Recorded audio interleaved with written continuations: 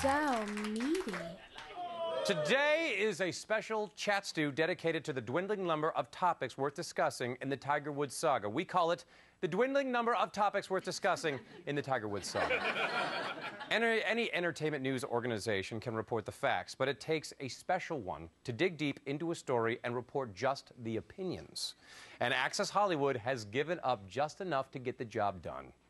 When we asked you when he returns, should Tiger be booed, 62% shouting yes, he deserves it. The only booing that should be going on is a boo for our executive producer who greenlighted a question this dumb. Boo! Why did we ask that question? Listen, golf is a great tradition. We love golf. There's decorum there. Tiger's not the first golfer who's ever cheated. You don't boo on a golf course. And if I saw someone doing it, I'd ask them to leave. I'm Billy Bush. I remember when rumor mongering had a sense of decorum. Maria, cover your shoulders. You may snort like a dolphin and lack a mere third-grade reading level, but you are a lady journalist, and you should conduct yourself accordingly. Our camera guy... It's ridiculous.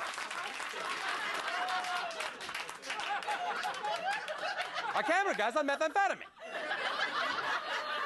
Hi, I'm Billy. All right. Thank you, Scott.